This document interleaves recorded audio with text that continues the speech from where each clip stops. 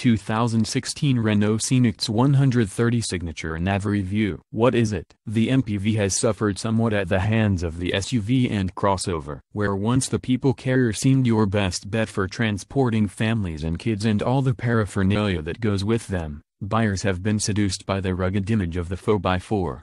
The Renault Scenic hasn't been able to avoid this shift, despite being an originator of the MPV segment. Indeed, these days you're much more likely to see a new Cadre instead. With that in mind, Renault has been rather bold with this, its fourth-generation Scenic. Elements of SUV have crept into the design. There's a 40mm increase in ground clearance, more muscle to the bodywork and a shift to big 20-in wheels. Interestingly, that's not just for glissy models either, because even entry-level Expression Plus models are rolling on 20s. As they say. While you might expect it to mean ride comfort only marginally better than that of a shopping trolley being pushed over corrugated iron, the tires have a taller profile than those fitted to the majority of smaller-wheeled competitors. They're relatively narrow too, helping keep costs down and CO2 emissions in check. Importantly, it's also more spacious inside and comes with a bigger boot and plenty of kit to help keep your nearest and dearest safe. It all looks very impressive on paper.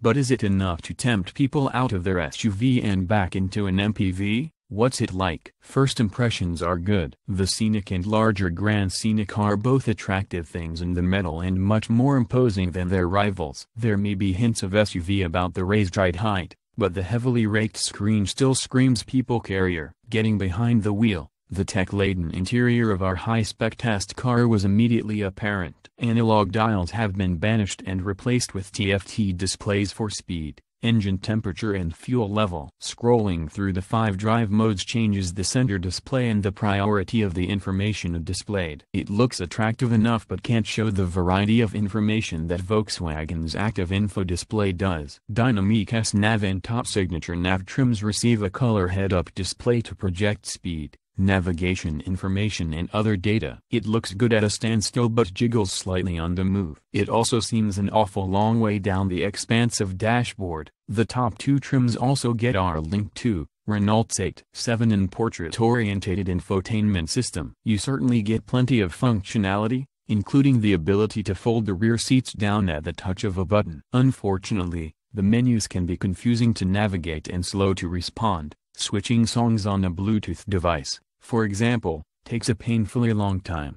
The cabin is undoubtedly practical, however. The generous glove box pops open like a filing cabinet, while between the seats is a cavernous center console that can be slid backwards and forwards depending on your passenger's needs. Quality is also pretty good. There are cheaper materials but they're largely in areas you won't touch that much. There's a pair of USB ports and a 12-volt socket in the cubby under the front armrest, plus the same again on the rear of the unit for those in the back. It's handy, but sliding the unit to where it works best as an armrest also hides the cup holders for front seat passengers. Throw in underfloor storage, rear picnic tables for most models and a class-leading boot, and it's certainly family-ready. Although 3 adults will face a squeeze to get on the rear bench, and even 2 relatively tall grown-ups may struggle for rear leg room.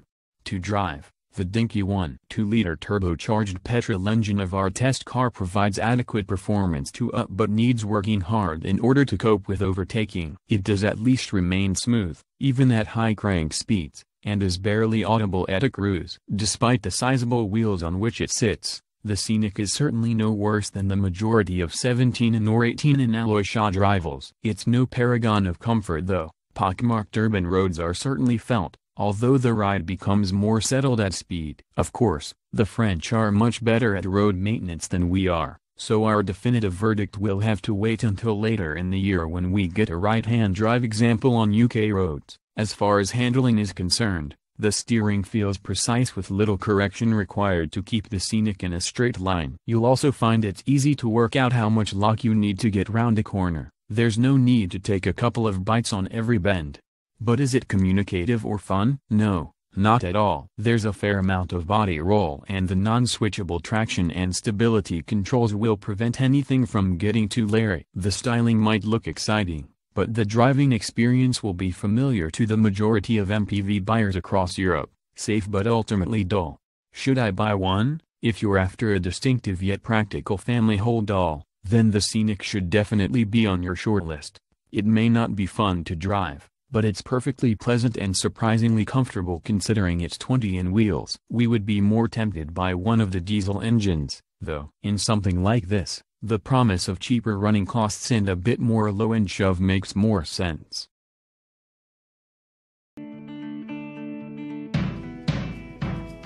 With Easy Park Assist, parking has never been so easy. Whether you're parking in a bay, parallel or diagonal parking, it's now easier than ever. You just accelerate, brake, and let the car take care of the rest.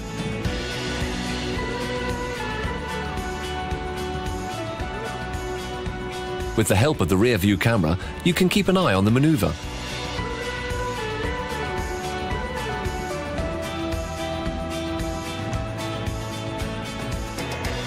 And just like that, you're parked.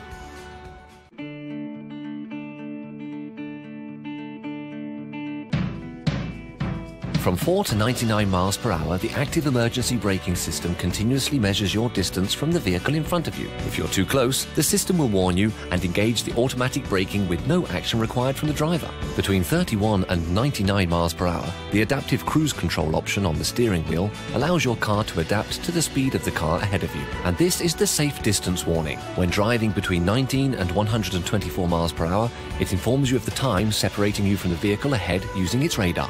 Between 4 and 37 miles per hour, the active emergency braking system with pedestrian detection will warn you of any risk of collision with a pedestrian or vehicle. The car will brake without any intervention from the driver. The Easy Life sliding console is a great place to store your things with a capacity of up to 13 litres. Slide it forwards and it creates a cockpit-like environment for the driver. Over here, a practical space with 2 USB ports and one for a jack cable. Slide it backwards, the Easy Life sliding console reveals a compartment big enough to pack, let's say, a bag. For the back seats, it provides additional storage, 2 USB ports and a 12-volt plug. And that's really cool. For longer trips, the Easy Life folding table with its elastic cords allowed you to hold in place connected devices. And that's the Easy Life drawer, with a surprise hiding inside. And if this wasn't enough, with Renault R-Link 2, you have access to one-touch powered folding seats, which fold within seconds with just a click and create a perfectly flat floor. You can also do that with the buttons located in the boot. And that's brilliant.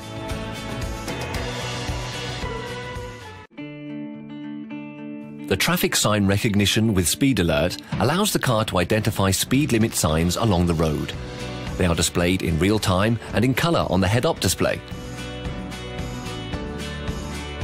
This way, you always know if you're driving at the right speed, and the system alerts you in case you're going too fast, while you keep your eyes on the road.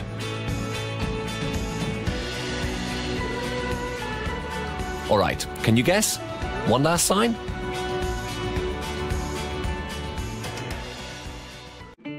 The lane departure warning and lane keeping assist options can be activated directly with Renault R-Link 2. Between 43 and 124 miles per hour, the lane departure warning detects the driving lanes. If you cross a lane unintentionally, you'll feel a vibration in the steering wheel as a warning and be alerted visually. Between 43 and 99 miles per hour, with lane keeping assist, if your vehicle diverts slowly without voluntary action on your part, your car will be put back on its trajectory.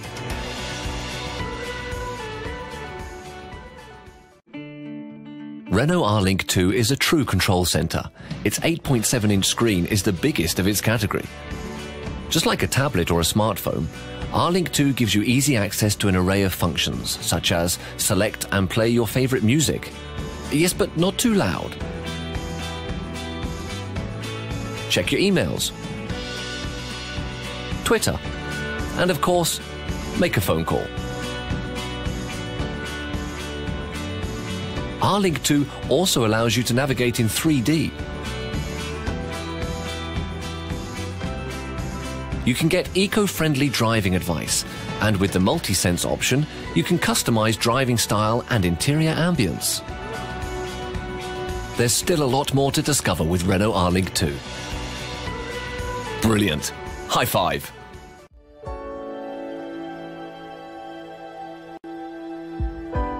merci d'être venu parce que tu étais à la base de cette icône scénique, première génération. Maintenant, on est déjà à la quatrième génération. Quatrième génération. C'était une voiture pour une famille moderne. Et c'était un ovni sur la route. Les gens regardaient ce véhicule-là. C'était un véhicule original, qui sortait de l'ordinaire, qui n'avait jamais été fait. Donc des grandes surfaces vitrées, le Scenic.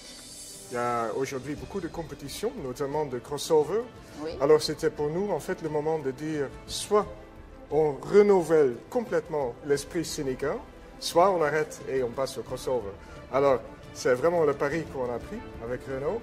Et c'est un bon moment peut-être de te montrer maintenant le Scenic 4, quatrième génération de cette belle histoire de Renault. Alors, je suis impatiente. Oui, moi aussi.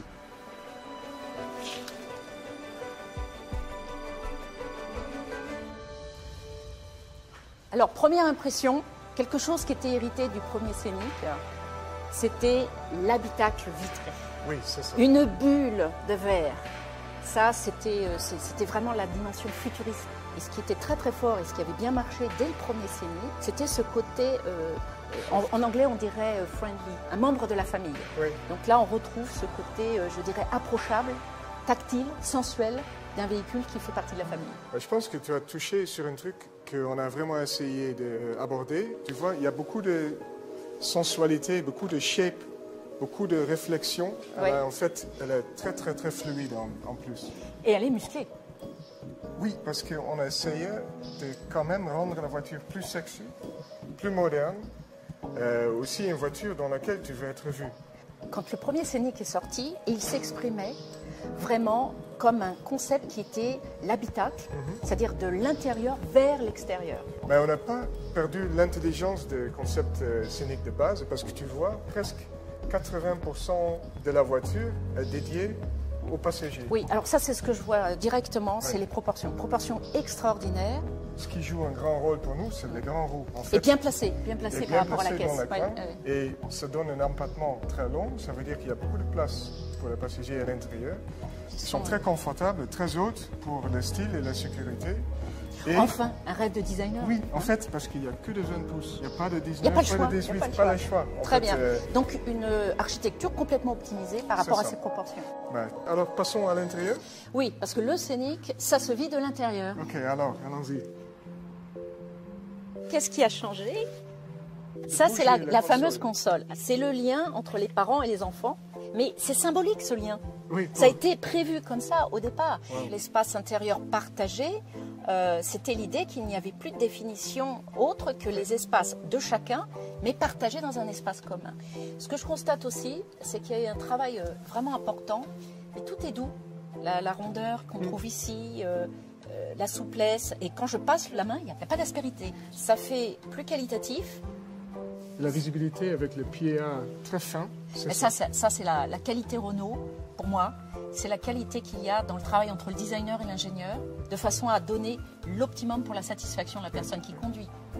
Ce Scenic est complètement en phase avec la génération dans laquelle il s'inscrit, c'est-à-dire le XXIe siècle, la force du digital, l'hédonisme, mais aussi une introspection, qui n'était pas le cas dans les années 90.